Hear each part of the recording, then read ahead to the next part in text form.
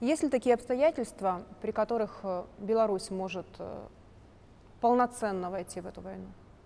В войну? Да. Если вы не переступите нашу границу, украинцы, мы никогда не будем в этой войне участвовать, в горячей этой войне. Но помогать России мы будем всегда. Это наши союзники. Вы знаете, что и боевое слаживание, и подготовку, и боеприпасы, оружие там и прочее. Вам 55 стран помогают, а Россия помогает вот так вот открыто только Беларусь. В Украине часто можно услышать, что Путин склоняет вас к тому, чтобы вовлечь Беларусь в войну. Глупость полная. Знаете почему? Почему? Потому что ничего не даст. Дополнительно 70 тысяч войск ничего не дадут. Ничего. В крайнем случае, если бы там уж надо было этот реализовать тезис, они здесь могли бы, опять здесь могли ввести свои войска. У них хватает живой силы и техники. Поэтому вовлекать Беларусь, это дополнительно ничего нет. Что это даст? Вот вы мне скажете, что это даст, если мы начнем воевать против Украины? Ничего. 23 июля этого года вы заявили, что передача украинских земель Польше неприемлема, цитирую.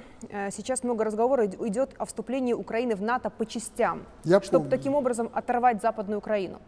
Западная Украина отойдет Польше? Думаю, что нет. Думаю, что сами украинцы не позволят, даже если, Зеленский к этому идет.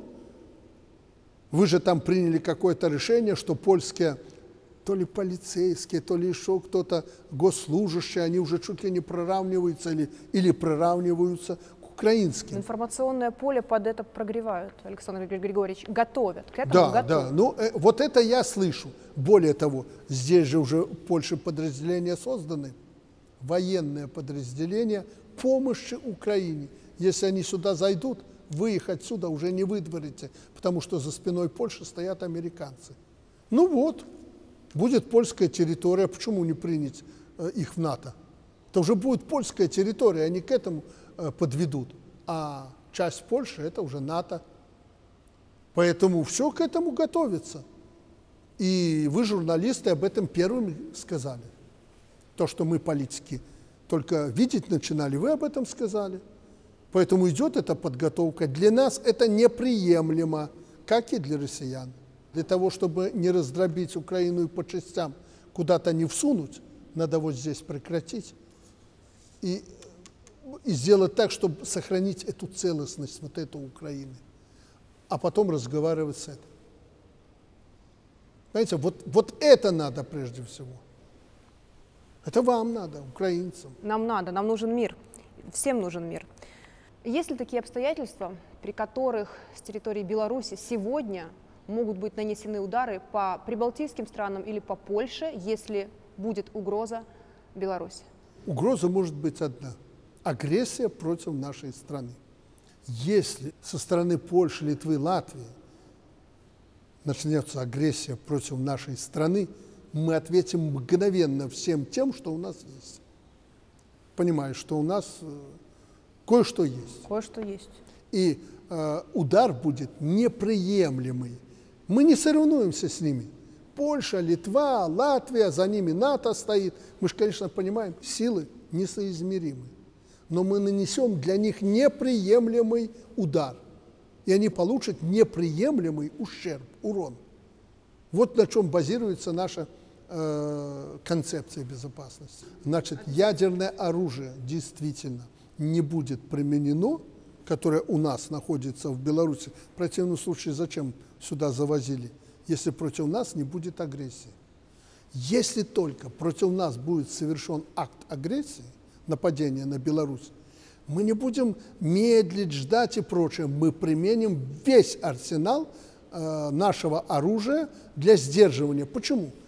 Беларусь не Россия, чтобы там наблюдать, чего-то ждать, от Бреста до Владивостока далеко. А у нас этот кусок земли можно захватить, за месяц и ничего не останется. Поэтому мы не будем медлить и наблюдать. Как только агрессия против нас, мы, согласно плану, планы, конечно, я их публично утвердил. Я, конечно, не рассказал об этих планах, конкретно какие они будут, но мы ответим мгновенно всем тем, что у нас есть. И ядерное оружие мы завозили не для того, чтобы кого-то напугать. Да, ядерное оружие – это сильный сдерживающий фактор, но это тактическое ядерное оружие, это не стратегическое. Поэтому мы применим его мгновенно, как только против нас будет агрессия. В противном случае, ну что, мы безумцы, мы не хотим этого. И не будем это делать. И не исключаете применение ядерного оружия при таких условиях против Украины? Против Украины, если она совершит агрессию против нас, и не только ядерное оружие. У нас кое-что есть, кроме ядерного оружия. И мы не будем вас предупреждать, что красная линия, если вы перейдете, то мы по центрам принятия решения нанесем удар. Это будет сделано без предупреждения. Поэтому вы нас не трогаете. Мы вас не трогаем, и вы нас не трогаете. Это касается меньше всего Украины. Я не думаю, что Украина. Это касается прежде всего тех безумцев на Западе, которые там уже готовятся. В интервью с Кобеевой вы сказали, эту войну мы выиграем, но дальше нам, цитирую, очумелые с Запада много проблем создадут. Вы имели в виду, что большая война между Россией и Белоруссией с одной стороны и НАТО с другой стороны неизбежна? Нет, я считаю, что один из уроков Украины сегодня, это можно избежать, это и нужно избежать. Украина показывает, что это страшное дело. И война НАТО с Россией и Белоруссией – это мировая война с применением ядерного оружия. Просто так не обойдется, как в Украине. Поэтому это надо избежать. Запад этого, знаю точно, очень не хочет, ядерной войны. Очень не хочет, потому что выжить никому не удастся. Россия первая страна по запасам ядерных боеголовок. Примерно столько в Соединенных Штатах Америки. Вовлечены будут все. Горячо будет. Поэтому никто не хочет умирать. Все хотят жить хотя бы так, как живем. И надеяться на лучшее. Поэтому я даже сейчас я не вижу обоснования тому, что эта война возможна.